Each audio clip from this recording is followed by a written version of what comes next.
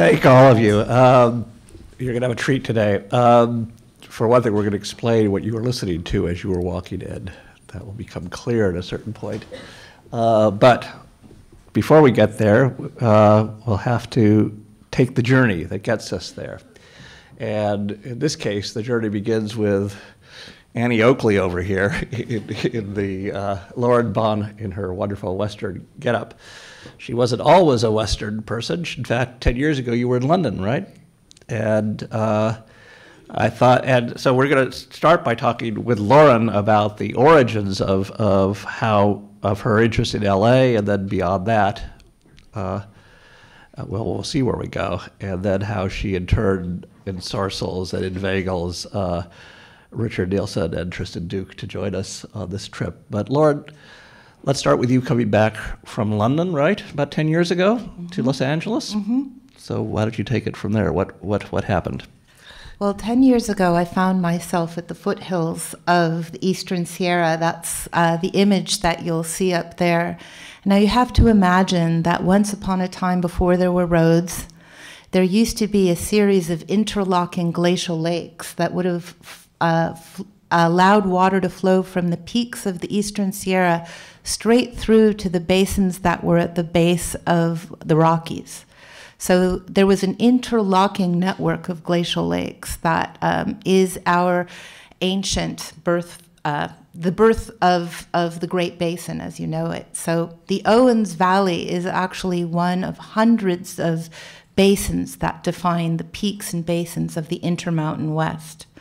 So when I moved back to Los Angeles 10 years ago, I found myself very interested in how our particular city emerged and what our city's relationship to the rest of the country was, which leads us to be happily here in the wonderful city of Chicago, because our stories are very interrelated.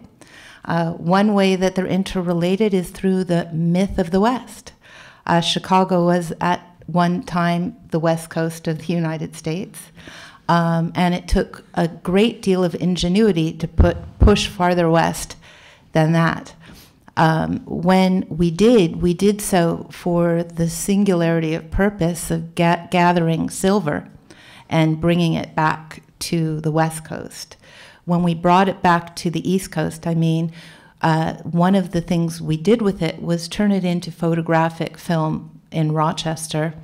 George Eastman had the wonderful populist instinct to make all of us feel that to be uniquely American and progressive meant that all of our memories were equally important and we all had a right to document them. So the story of photography as a mass-produced idea of popular culture and memory is derived from the American mountains. Because you need silver. Because you need silver. To make photography. Silver nitrate, right? Is that right? Well, yeah, silver nitrate. Right. So the emergence of the city of Los Angeles in the as a real city as opposed to just a port really comes about when photography and film get shipped back from the East Coast to the West Coast and Hollywood is born.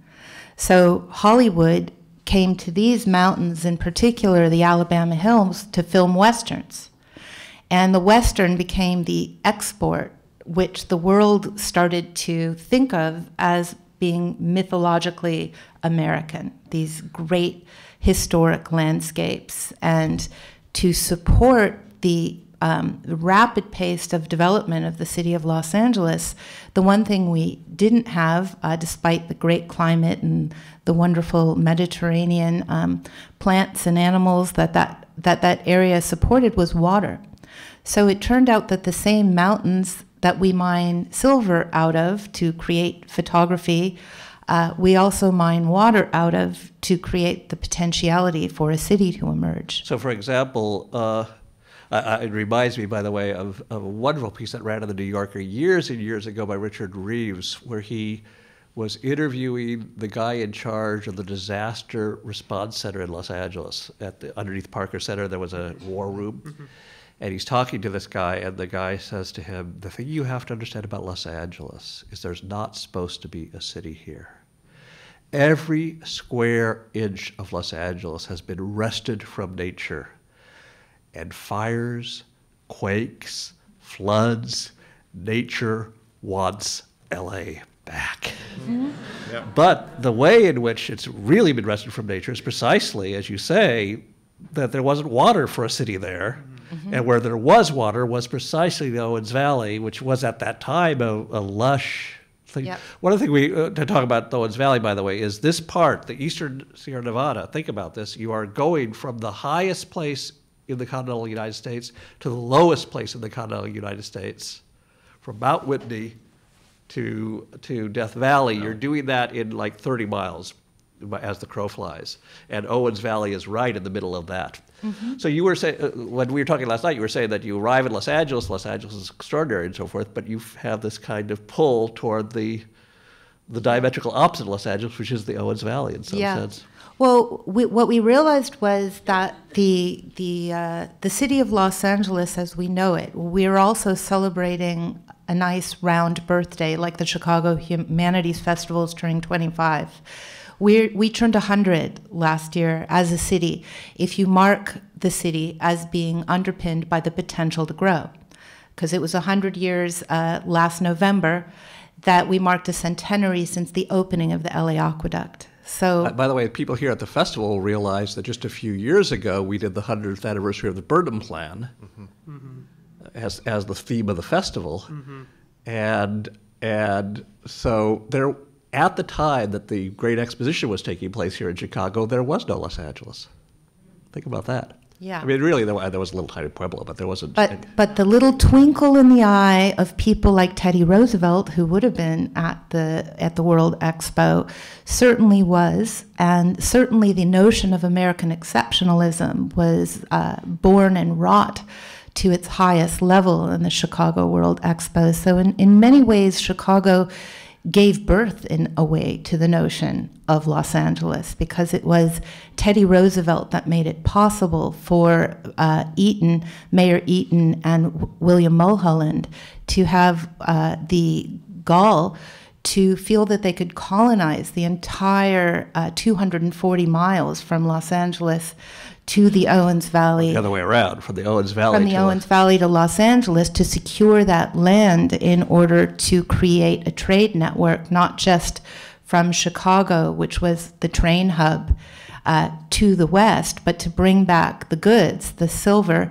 in particular, both to this part of the world, because if you flash back to the late 19th century, the same time that the Chicago World Expo opened, there was a complete collapse of the American dollar due to overinvestment in the railway, and there was a whole movement to look at a bimetallic currency so that our currency, which was up to that point underpinned by gold, became underpinned by silver and gold.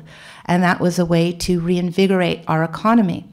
So Chicago's story and the story of the West are very intimately connected, not just because of the name West, but because the same characters were playing in it, including Mark Twain, who was here in the area and then went out to become a miner and was a completely failed miner, and therefore discovered that he better do something and wrote for San Francisco Chronicle.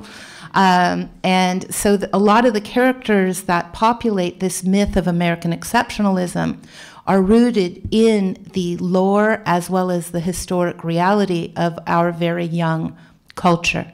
So one thing I want to though bring you back to is you arrive in Los Angeles and you had the wit to wonder where all this was coming from, but you go up to the Owens Valley. Now, the Owens Valley has been laid waste. It had been this beautiful, well, you've seen Chinatown, so you have a sense of what was happening. This gorgeous, fertile area with this lake is completely drained and has been laid waste.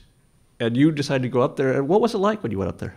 Fantastically beautiful. It looked just like this. So one of the strange aspects of beauty is when you discover its treachery.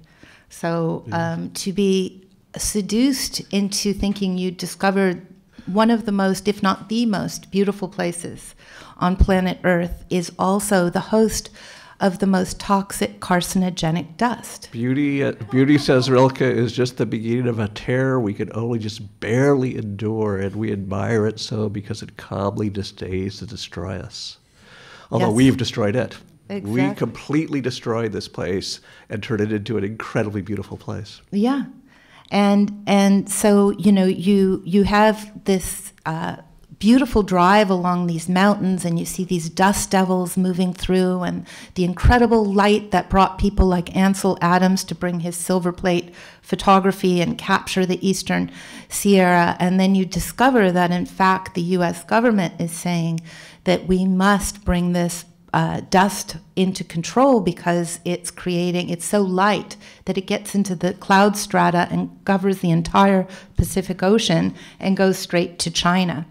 So it also made me think. And by the way, it's carcinogenic. Yeah. Basically, so keep in mind you had this lake, which had taken all the minerals from up in the mountains and brought it down, and the minerals had kind of sifted down to the bottom. Well, you tell the story. So, you know, it takes glacial time to ground a giant mountain into powder.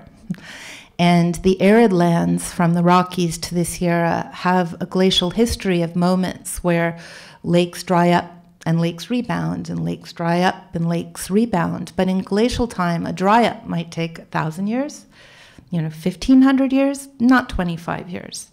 So what you get is a dry lake bed that's full of this chemical amalgam that has never really been analyzed on our bodies in space in the time that our species has been on the planet. So it's believed that we're living in a carcinogenic bubble.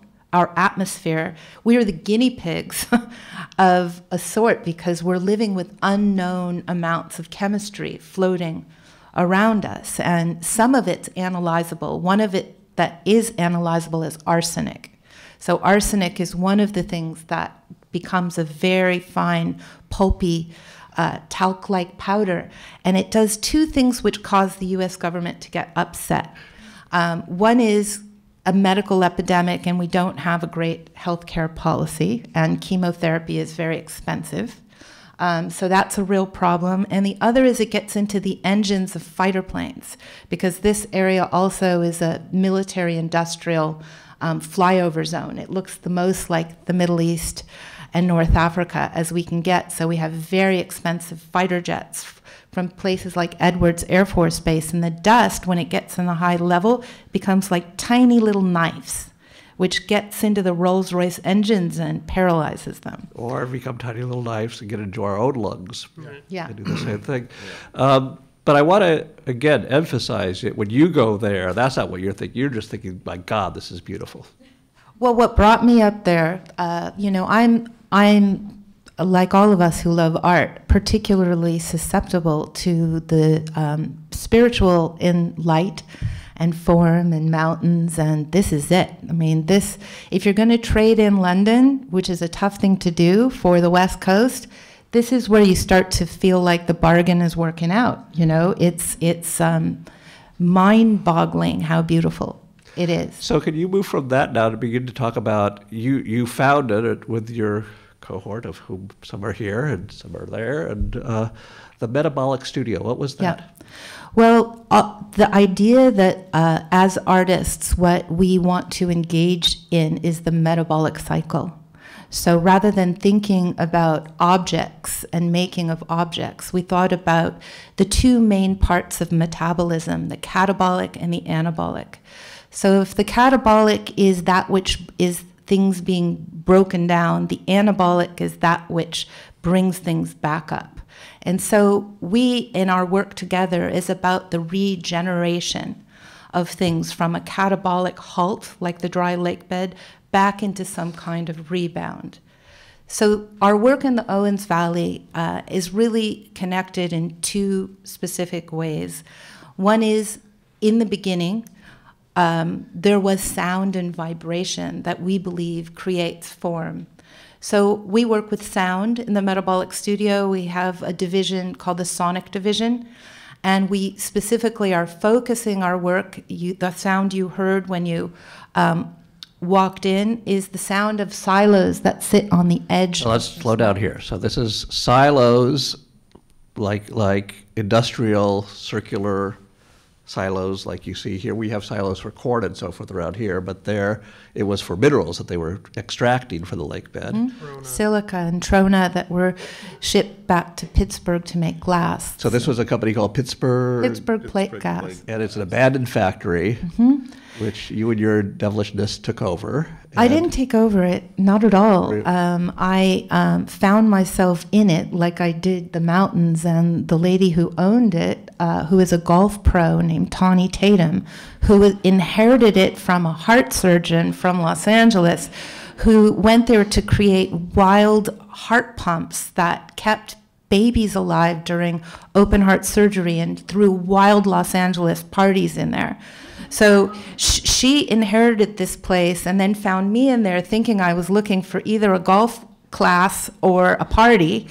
I said, I'm looking for neither. I'm just, captivated by this space. By the sound inside the silos also, right? So, yeah. And so for the last 7 or 8 years, she's given me the ability to play in and with these silos. And that play has really taken on 2 forms.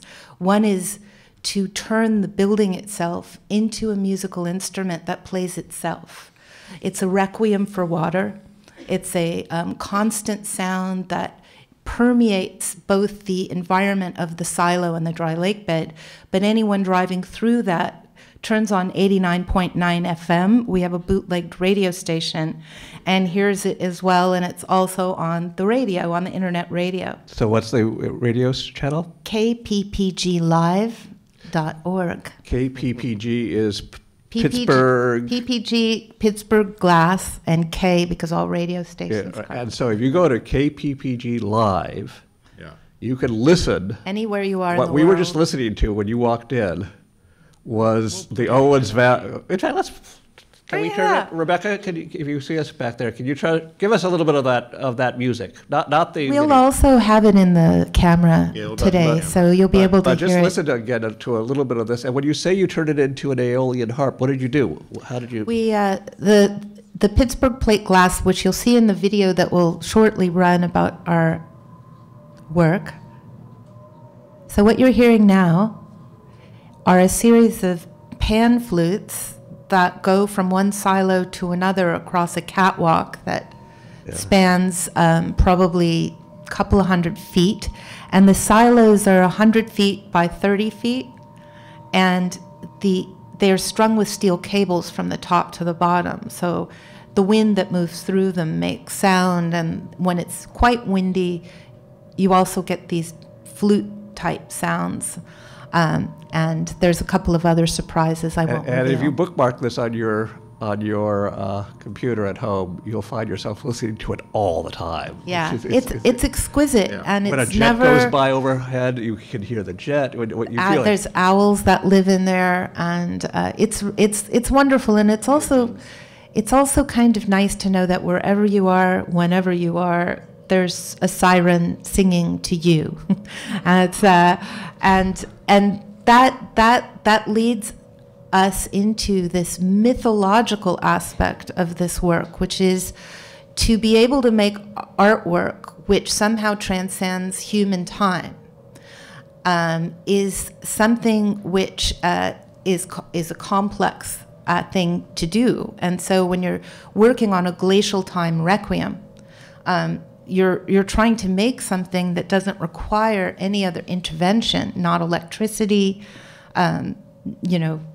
It just requires that the building doesn't fall down, which it eventually will, or it will meet some other limitation. Which will sound great when it happens. That'll sound so good. That'll be really great.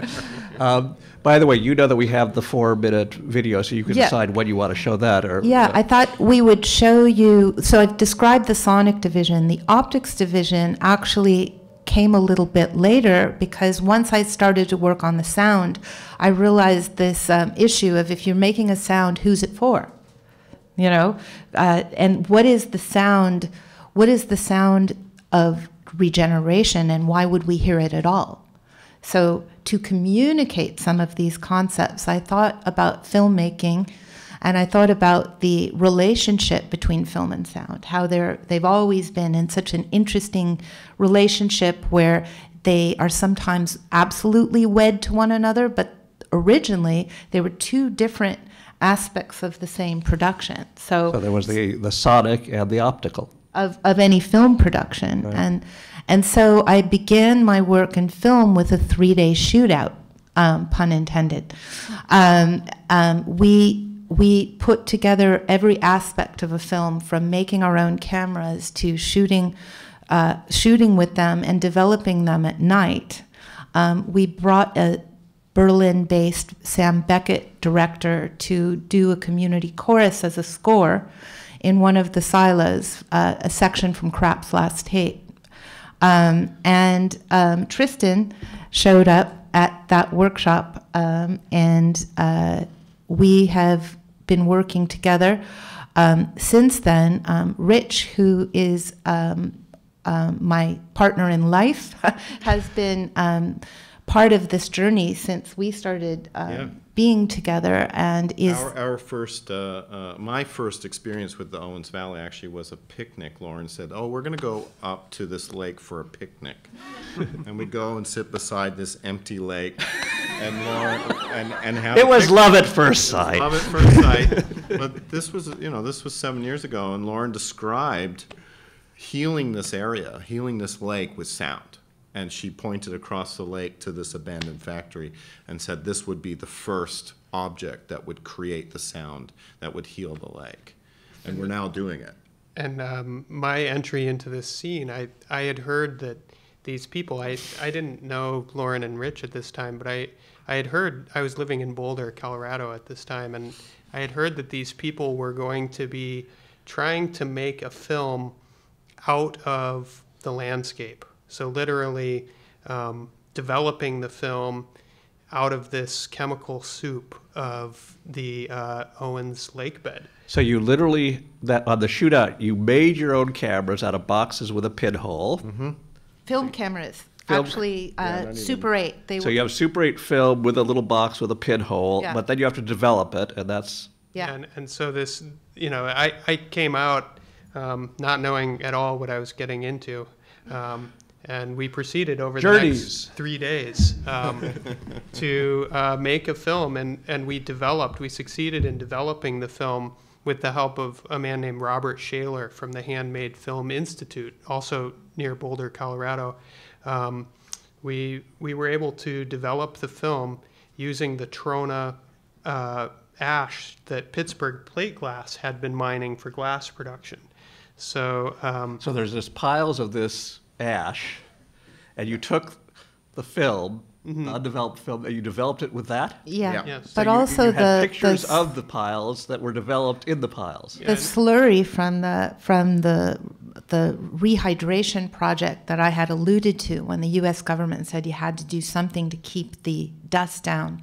Los Angeles was being sued by the federal government because of Lean the a little dust bit problems. closer to that so people, Los Angeles was being sued. Being sued because of this dust problem that was occurring because the lake had dried up in an unusually quick amount of time. So we found some immersive developing ponds as a fringe benefit of Los Angeles's rehydration. We would go in at night because the dry lake bed is held in trust for the people of the state of California as a water body.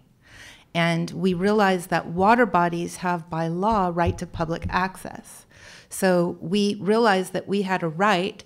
Not only did we have a right, we were being encouraged to exercise that right, to go and enjoy, recreate on the Owens Dry Lake bed. We found that we were one of a very small group of people who would recreate on the Owens Dry Lake bed The by carcinogenic dust is a little bit of a deterrent everybody to finds tourism. their There's all thing. kinds of creativity involved Yeah. here. Yes, right. So that's the beginning of our story. But, and but why so don't- you're saying that you could use that to develop film as if Yes. So you don't have to go to the So this- 1 hour developer Yes, course. you just go to the too mud? can come recreate with us on Yeah. the carcinogenic Owen Dry Lake bed and to develop your own films. So the same situation that we were describing before of this glacial lake that it was an evaporative lake. So over millennia, there was no outlet for the water except to evaporate out. So all of this mineral content was deposited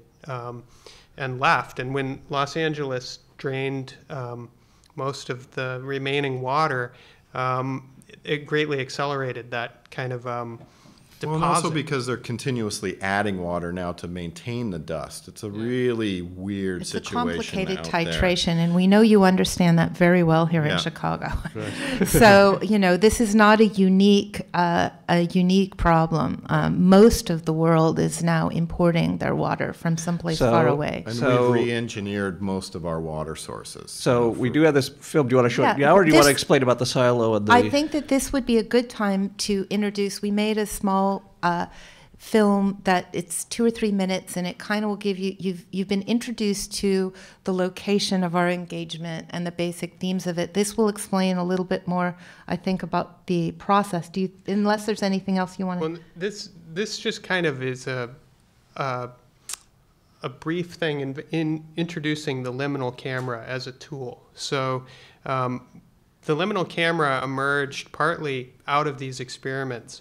We were dealing with this veritable periodic table of elements, essentially. And we started, and the term that we came actually on that first 3 days together, we started talking about this pursuit of what we called the indexical image. And to us, what that term means is to pursue a photograph that's literally an imprint of the landscape, a photograph of the landscape made entirely out of the landscape. So mining the silver, for example, from the Sierras, finding the chemical components to make our own developer, working with Sourcing the local gelatin from the ranchers cattle. to get and Yeah, what you're the photographing is that landscape. Yeah. so that what we end up with is this photograph that has is imbued with the material essence of its subject. So the liminal camera partly came out of that pursuit.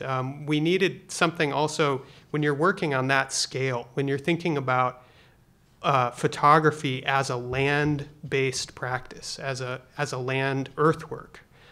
We needed a camera big enough. The Earth doing a selfie. Yeah. So we needed some kind of view big enough to. Well, with hold that Lauren's project. projects, with the projects that we've been involved with before this, there's a scale to them, and we really needed a tool to record that scale. Kind of the big picture, The so to big speak. picture, Yeah. absolutely. And the other thing that it connects to is this particular notion in contemporary art of the void. So if you think about the Owens Dry Lake bed as a void or a negative of the city of Los Angeles, then the empty shipping container is also the void of the global market. So if there's one standard unit of trade internationally, it's the shipping container. Which is the body is- of the liminal camera. Is Yeah. a So my So memory I of this, wanted- by the way, is this in the film? But one of the things you did is you put a pinhole in the silo. Yeah. Yeah. For starters. So imagine you've got the silo that's making all that fantastic music.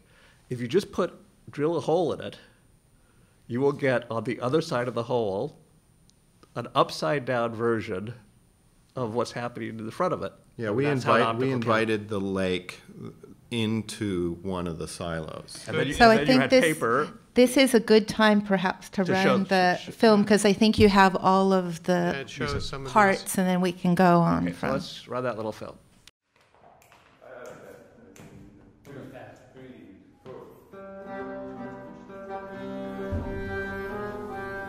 A liminal camera, a dark place with a single opening to let light in. A liminal place, a place in transition. One world gone, A world of interlocking glacial lakes, moving fresh water from the high Sierras to the ocean. Another yet to be born.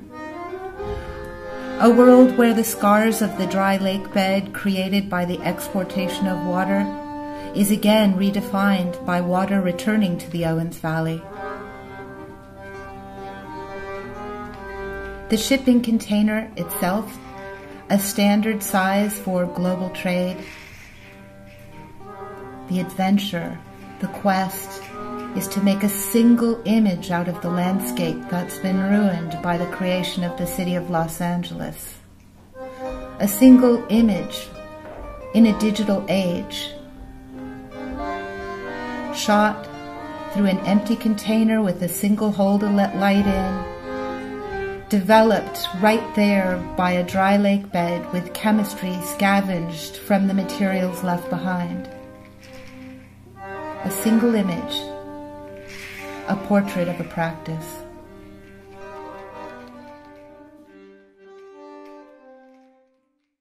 Let's do this slowly now. You've got a container, and those are just a standard container that is, by the way, and you have no idea how capitalism has been completely transformed by those containers. Yeah. You used to think of longshoremen, the real workers, and now it's just put in boxes. All that's been the intermodal container. Yeah. And so you've got one of those, and you put it on the back of a truck, and you've just put a hole in it. Yep. Yep. And what do you see on the other side? Originally what we were building was actually a mobile kitchen that was going to be used up in the Owens Valley for a different project that Lauren had been working on. And Tristan and I were standing in the container. I wanted to see how thick the wall was. Yeah, and we realized that it made this immediately light. It's a ready-made darkroom, in essence, because the same reasons that a container needs to be watertight also just inadvertently make it a perfect light, tight box. And we drilled a hole in it to see sort of how thick the material was, and we were standing scratching our heads. You immediately see an image. Yeah, and the image over our shoulder was of a car. Yeah. And we were like, oh my God, there's a car. Upside down. Upside down. And then we clicked from builders to photographers and realized the idea of the pinhole camera, and all of our photography training came back.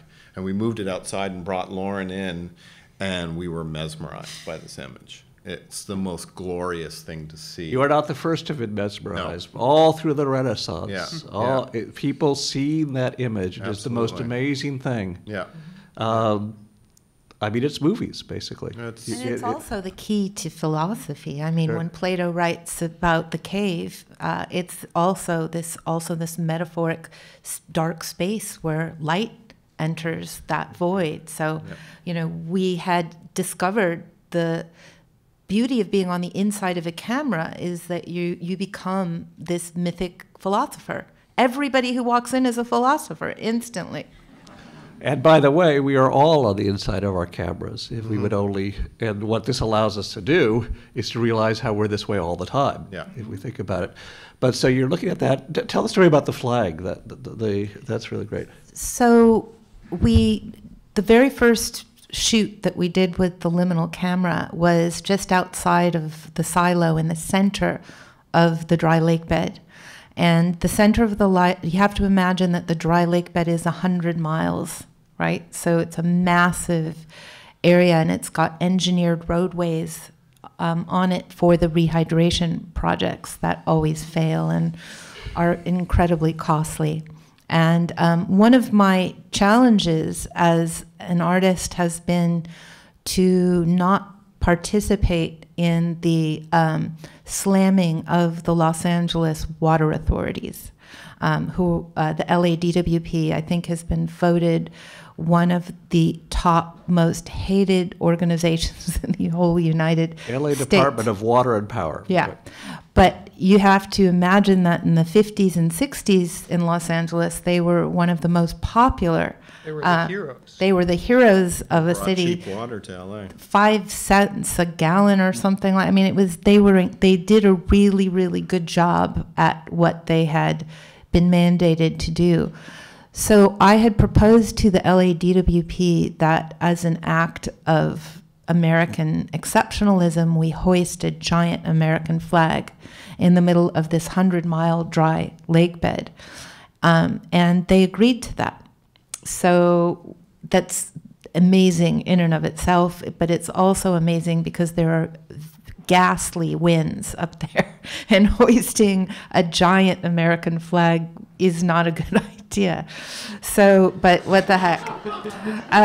Who could get hurt? There's nobody but us out there. So, well, we had veterans groups with us out there too, so there was, some jeopardy. The veterans others. Loved it. The studio works a lot with homeless veterans in Los Angeles, and we had a few who loved this challenge of climbing and hoisting the American flag in gale force wind. This was a giant flag too. 100 this was 100 feet? 100-foot flag. How big is it compared to this room? It would fill this whole room. Oh, easily. It would fill the whole room. And we carried it around the country with us on our first tour. But we hoisted it in front of the White House. We hoisted it everywhere because we partly wanted people to come inside the camera. And when they did, what they saw was the American flag in distress, which is the upside down American flag. If you're on a boat that is in trouble, you put the flag upside down, and that means we are in distress. Yeah. So your first picture was a picture of incredibly distressed terrain with an upside down American flag. Well, in the picture, it's right side up, but inside the camera, it's reversed. Right. Yeah. Right. So in reality, it's the camera. The camera takes the image and reverses it upside down. So and tells the truth. Yeah, and so it creates this interesting state of uncertainty. But the difference between inside and outside is vast in terms of image making. And so our name for this camera as Liminal refers to, as Rilke, to use another Rilke quote, one world gone, another yet to be born. Liminal means threshold. The limen is the rock at the top of that's the limit, and you walk through it. You've walked through the threshold. Most people are probably familiar with the term liminal in the context of subliminal, which is beneath the threshold of consciousness, and that's another aspect that we work with a lot with the liminal camera, is bringing awareness, bringing consciousness to these forgotten spaces like the Owens Valley, for example. So we're going to, in a second, in about 5 minutes, we're going to come to you guys, so have questions ready. But one thing I want to do is talk about the liminal, putting that on what it means to put that on a flatbed truck and take it around, and then what specifically you're doing here in Chicago with it. So talk to us about that. Well, putting it onto the flatbed was sort of a no-brainer. Once we realized that we had a camera, Tristan and I spent... we could only take so many shots of that car, thing, that one car that was parked right outside. So and these things are designed to be put on the backs of We are trucks. Entertained really easily, so we were satisfied with that image actually for a lot longer than we cared to admit. We also decided to make it super hot inside too, so we would spend hours inside about a 110-degree metal container with chemistry. It was like a kind of medieval torture box actually in the beginning. So. By the time it made it to the kind of lake like bed, ice fishing. You know how men folk like to go out in the middle of nowhere and sit and hope for fish? Well, these guys would be in the liminal camera sweating, hoping someone would drive by, We quite quickly realized that in order for this thing to work, and we were as a team, we're very performative. We do a lot of things in public. We like to work with the public. We invite them to participate in most of our projects, and this camera is designed to be performative as well as taking photos. And it's also really designed to bear witness. Yeah. So something happened that really galvanized us to put the camera on a truck and move, and that was the 10th anniversary of 9/11. That date was coming up, and I often talk about the metabolic cycle of work as having its genesis in 9/11, because it became very clear to me as a mother with 2 young kids living on top of a mountain that I better figure out what to do if the worst happened. And what the worst meant for me was I couldn't use my credit card at the supermarket. Like, what am I going to do? But this idea of becoming self-sufficient and understanding what it meant to rely on community and to understand what and how survival would work sort of has driven the metabolic cycle. And so when the 10th anniversary of 9/11 came up, we decided to drive the camera to New York and take a commemorative medal using silver as a metal to take a picture of Manhattan's skyline on the 10th anniversary of 9/11. And we were given permission to be on Governor's Island on the morning and took our first mobile picture. And once we were on wheels, we decided to hoist that. We brought the American flag with us, the giant one, and we hoisted it in 3 specific locations that we felt were key to understanding the notion of American exceptionalism and its limitations. One was Washington, D.C. on the Mall. We were there for Veterans Day 2 months later, no, 1 month. 11/11/11. We did a shot and a performance where we hoisted the giant American flag, invited people again into the camera, and we did our first overlay of a historical image, which was the Bonus Army Rebellion, or the last time in American history that soldiers camped out in front of the White House for bonuses promised them during the Depression. During the Depression. And thirdly, we went to witness the closing of Kodak. We were there on the day that Kodak declared bankruptcy in Rochester, and took that photo. And we discovered that one thing having a giant camera on wheels allows you to do is not get permits. Yeah. So we would drive up. It's the principle of hidden in plain sight. So the sheer scale of this thing, it's amazing what you can do if you wear a reflective vest and you're driving a big truck. People, we can pull over in the middle of the freeway. We assume nobody from Al-Qaeda is here in the room. Yeah, well, we did think we were the most unlikely terrorists in the world, if surreptitious. With that said, we've also been boarded by pretty much every authority in the United States. Including New York Harbor on 9/11. Yeah. The Coast Guard came after us. But it's just so fantastic when you get inside that everybody loves you. I do want to get you into Chicago here because we're going to ask, so what are you doing here in Chicago? Well, gelatin. Part of what we initially wanted to photograph here is continuing this story of photography as this industrial medium that we're seeing the demise of. So we were as Lauren mentioned, we were in Rochester to document the bankruptcy of Kodak Corporation. And this narrative that Lauren mentioned in the beginning of realizing that photography, the materials for photography were literally mined in the West. So the silver coming from the mountains and the Sierras, going back to make film. But then film, the medium of film, finding its greatest subject in the great American West. So photographers brought those silver films back out to the West, documented them, and then sent silver images back to the East in the form of broadsides and postcards advertising this paradise of the West. So it's a really interesting conversation, and Chicago is a part of that. Industry, because of the Union stockyards and the gelatin that was coming out of Chicago, was the flesh, the meat of that. Slow down on that. What is gelatin? So gelatin is it's the collagen. It's the actual the emulsion. It's from the bones and skin of cows and pigs, and it forms the material that the silver is suspended inside of. So any time you hold a real black and white photograph, not a digital print, you're holding a piece of gelatin, of cow flesh, with little particles of silver suspended in it. So that's which have been the developed material. by the same materials that exist now in the Owens Lake. So you are here in Chicago, and just this is the most fabulous city to take photographs of. Let's hear it for Chicago. Why do you say that?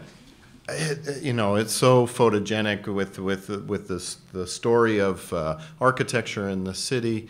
We're obviously blessed with some remarkable weather right now, but it's accessible, it's friendly. Everyone that we talk to, we're given free access to wherever we need to be. And what are you going to do with those photos? We are going to be having an exhibition actually coming up in May at the DePaul Art Museum. So keep checking back for that. So actually, we will have a developing session. We're going to be opening the camera to the public at many of the Chicago Humanities events, Including today. Including when we're finished here, we can all walk over. We're gonna do a journey. Yep. Over to the Con Auditorium, which is where the Liminal Camera is right now, and they'll let you in. You'll let people in, right? Yeah, exactly. Oh, yeah. You can come inside and see you would be the image. crazy not to do this. It's come a long way. It's come 2,000 miles just for you. So, but also on Wednesday, we will be doing a developing session Wednesday evening at the DePaul Art Museum, where you can come inside and not just see the camera and the image, but actually see how we develop an image, and you'll get a preview. With dirt. We develop on the inside of the camera, so the camera is both an optical tool and a developing tool.